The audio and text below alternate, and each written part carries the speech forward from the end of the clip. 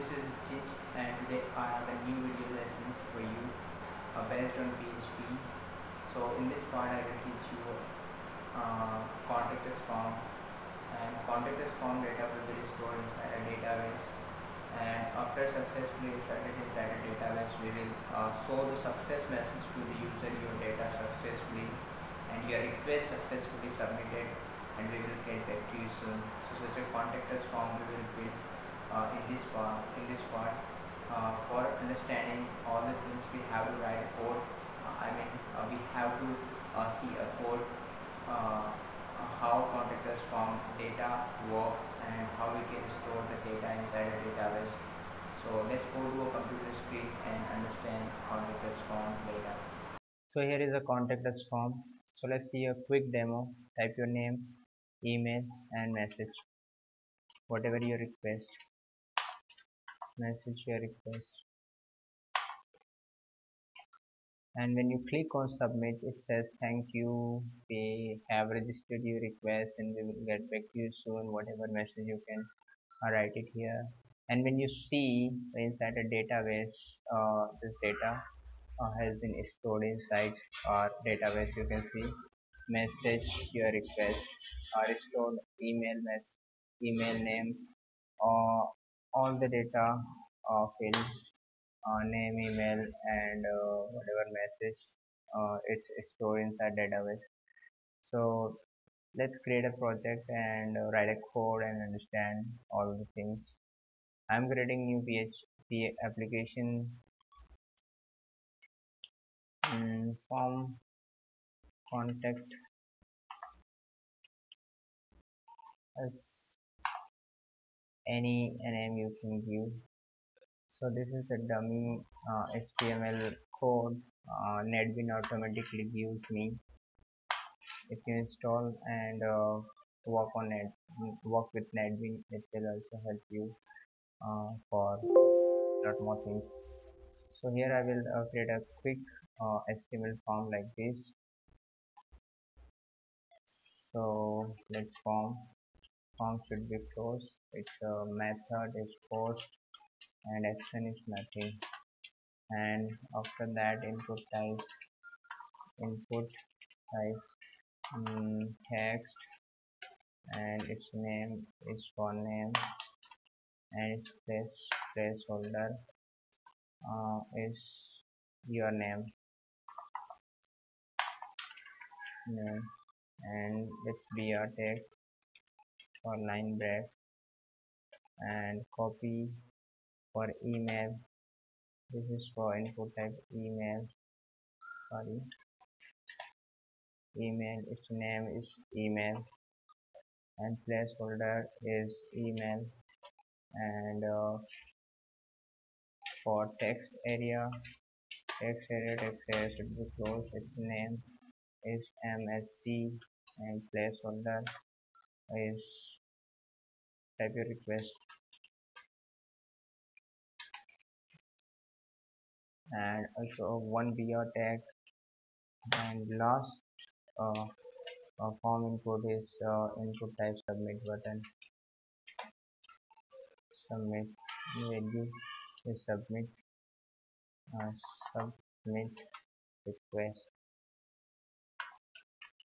whatever. So let's run this. I'm running this, so you can see name, email, message and submit. But now when you click, nothing happen. So for that we have to write a PHP code. PHP first we have to create database. So inside here I'm creating a new database, and database name is my dummy DB. Any name you can give, and inside I'm creating a new table. Okay, my dummy DB, and inside I'm creating a new table which is the data,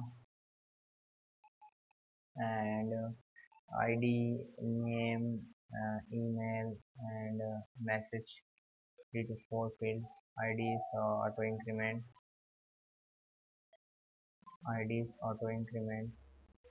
Its name's length is 150 and message is text. It's a data type. It's a watcher and it's a, again watcher, and then save it. So we have a database my dummy db. So let's copy this one. And so let's first create a MySQL connection. So put it try and fetch block, and inside db equals to new MySQL I, and it takes some parameters. Host is localhost, localhost, user is root, password is nothing, and database socket database is removed, and first db name is this one, right? So let's format it. So we have connected to our database. Let's run. It's showing error or not. Okay, let's, okay, connection is perfect. So we have to put it if and else condition. If is set dollar underscore post, and post is the name, which is this name. All the fields name, its name is email, its name is msg. So let's export it here.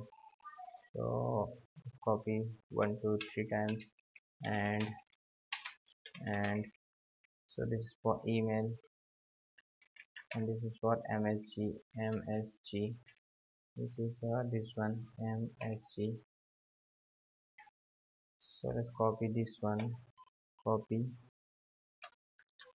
dollar name is equals to name, dollar email is equals to email, and dollar msg equals to this msg. So all the three fields we have stored inside a variable. So this db colon call the method which is query, and inside we will write a query. So let's go to a PHP admin, which is here,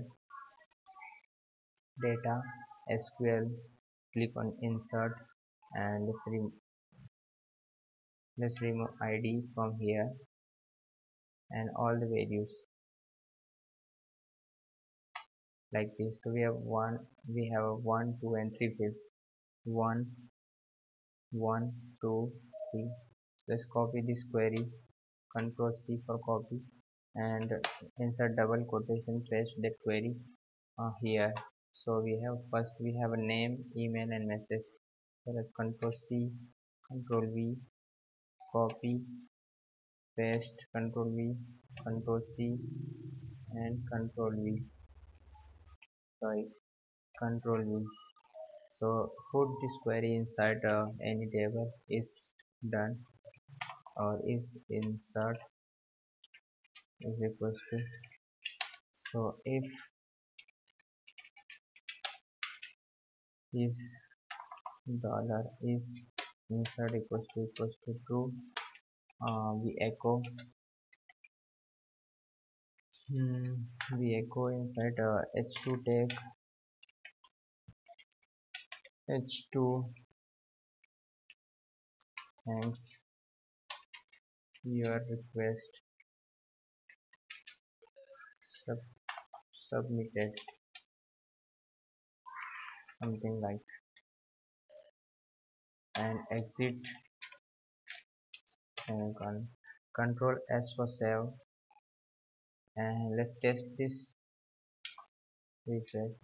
Unexpected line number 19. Oh, I just forgot a semicolon. Control S and refresh. Thank you, your request submitted.